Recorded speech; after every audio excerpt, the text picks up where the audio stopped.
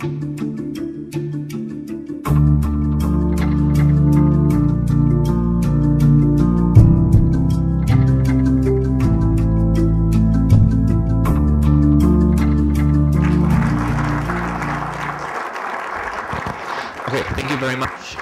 the invitation. Thank you very much, TEDx, for having the opportunity to talk here tonight. Well, today, this morning. And actually, I called my talk today Envisioneering Ethiopia.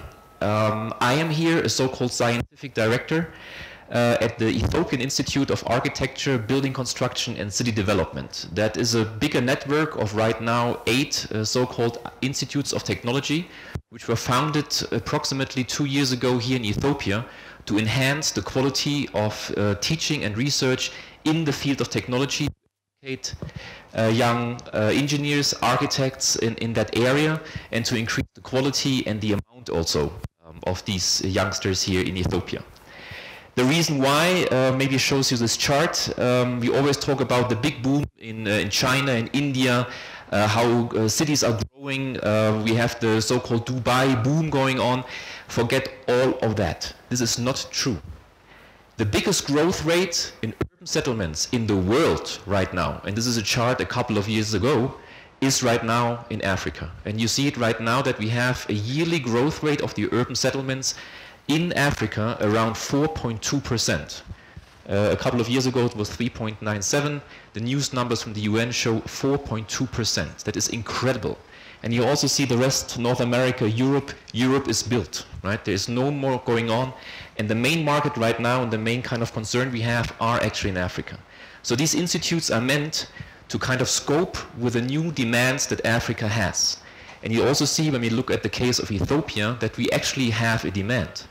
The UN prognostication says that in the year 2025, that's in 15 years from now, well, let's say tomorrow, there are 35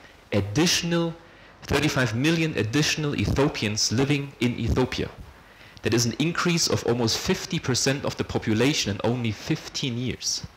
And the question, of course, that we have to face is, in these 15 years, additional 35 million people with basic needs for food, with basic needs for water, for safety, and also, we should not forget that, for shelter, are required. And the question is, how are we going to do this? There are a couple of possibilities. So, for example, this chart shows you that the build volume, when we talk about the last 10 years and looking into the future in 15 years, it would mean that Ethiopia in the next 15 years, we have more than to double the build volume as it is here today in Ethiopia. More than to double it. The question, of course, is which building materials are we using? This chart shows you, and I only have the chart right now up till 2005, shows you that Ethiopia is a country which is highly dependent on imports. So right now in the year 2005, it was approximately 1/5 was goods that was exported from Ethiopia, and 5 times more goods, machineries, services were imported into Ethiopia, 5 times more. Today we know that almost 80% of these imported goods in Ethiopia are meant for the construction sector. And this mostly is due to things like that. The goods which are imported mostly right now in Ethiopia are glass, are cement, steel, and machineries, building machineries. And the reason why we need these, why we need all of this material down here in Ethiopia, is because that we design things like that. Right? Mostly our architects and designers in this country, engineers, are responsible that all of a sudden there's a huge demand for these kind of facades, buildings. You can imagine the structure behind a building like that is out of concrete.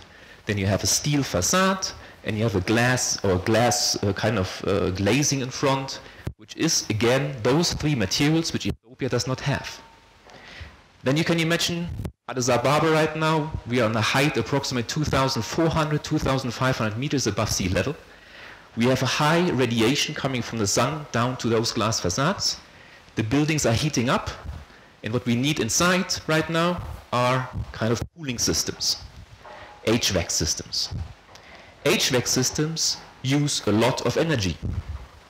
and you don't all know that something Ethiopia right now does not have is energy. Guys, all of that is because architects and engineers are not educated, right? We talked about education, educated enough to think about these things before. We have to educate people who know what they're doing. And we're trying right now at the Institute to kind of combine the research, the practice, and the teaching into projects which show architects and engineers how we can do it differently. So this is a project called ZUDU. It's a Sustainable Urban Development Unit done together with the ETH in Zurich, the Federal Institute of Technology, and we're trying to promote right now the idea of ramped earth technology.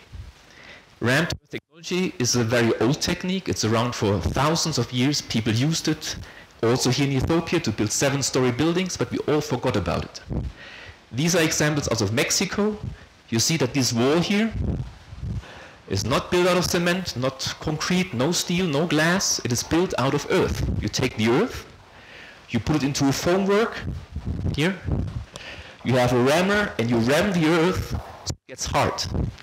And these walls are as durable, they are as compressive strength compatible as any concrete wall.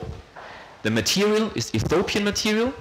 The workers are Ethiopian workers, and the site right now is our institute down at the South Campus, and we're building these test houses right now that you see already the first level. We're building these test houses to show to also our investors and our community that we can do these buildings without importing any materials. Instead of using asphalt, we use stones from Tigray. And we educate right now people to do these cobblestone things, right? It's great because rainwater can still go inside, no asphalt, no oil imported, all natural Ethiopian materials. We teach people how to produce also loam blocks, so stones out of loam. This is a press, which we right now build as well. We imported the first one, and we show people how to build more of these presses and use the loam stones for production and in the end for constructions. And then we have a partner in Switzerland, in Zurich. His name is Philip Block, and he showed us how we can build huge vaulting systems, ceilings, out also of these tiles, loam tiles. This is an example out of New York, and we brought this idea back to Ethiopia. This is a project done in South Africa. You see these vaulting techniques, all natural materials. And we started doing research, basic research at our institute to teach these technologies and use natural stone from Ethiopia. You see it here. To build new ceilings, new vault ceilings, which do not need any cement. They do not need any foamwork, so no wood is required underneath these ceilings to make sure that the ceiling is kept upright. And you can build them more or less out in space.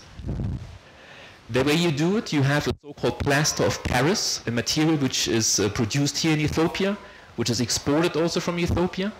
You have a shape of that vault, which is kind of found into a round shape, as this one that we are standing in right now, a very stable force.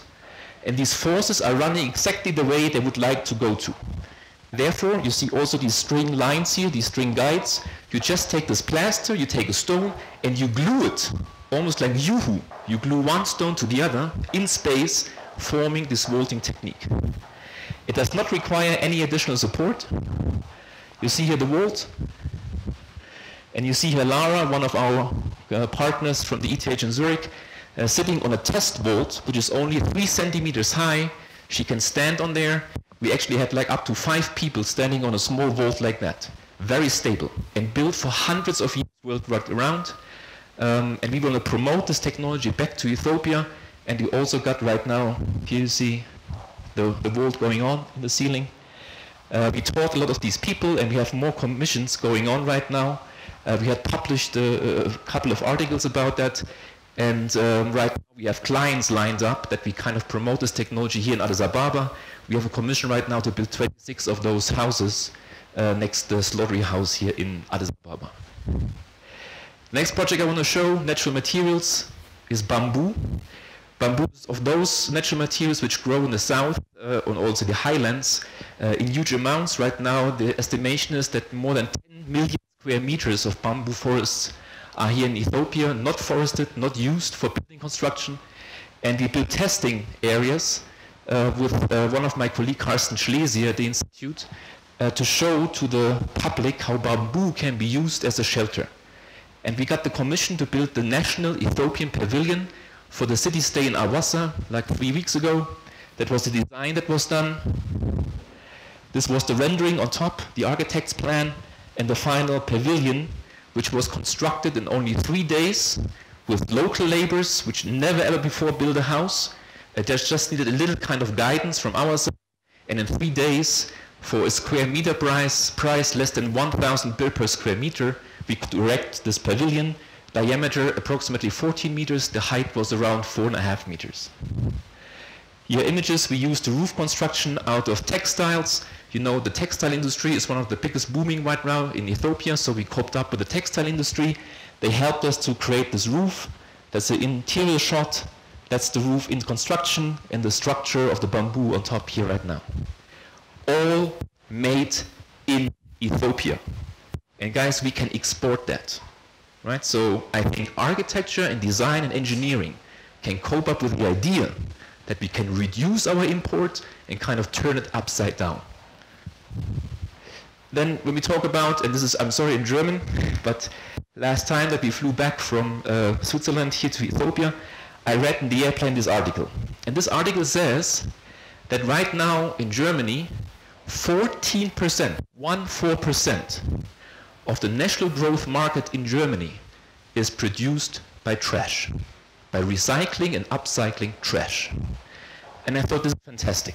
I think why don't we, as also here in Ethiopia, start to think that instead of a system which is a linear system, that we have basically food, energy, goods and inputs, oil, coal, going into a city and the end producing trash out of that, why don't we start to think as architects and designers that we can use at least half of it into a circle and bringing it back to the city and reduce the output of a city in general. And we start to think about that in the slogan, Mine the City. So what I mean by that, I have here an example. We had a show called the Urban Laboratory Ethiopia approximately 1 year ago. And this was a show which was commissioned by the Swiss government.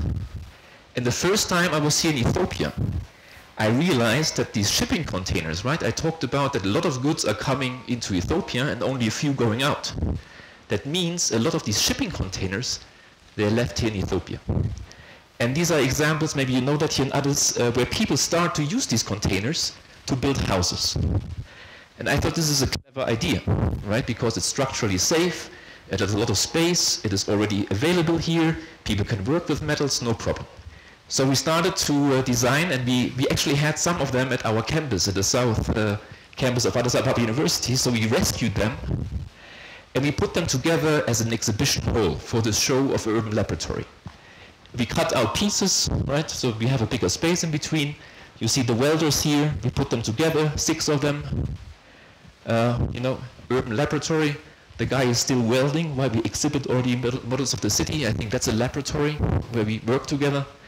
And in the end, we opened this exhibition building made out of recycled material, again, here in Ethiopia, with local workforce, with local materials available, stuff which otherwise would stand right now still in the forest and rusting.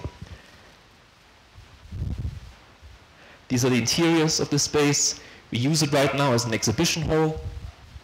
And the community, the student community, is also using in the evenings for events, for get-togethers. Right now, we are actually in negotiation to turn it into a so-called iHub. So I want to promote the idea that we can do things here in Ethiopia with the right education, right? That we are not dependent anymore on the idea that everything has to come from outside into Ethiopia. We can do it our own, we should do it our own, and I think there are endless possibilities to do it, as I showed with the rammed earth technology or with the slogan, Mine the City. So thank you very much.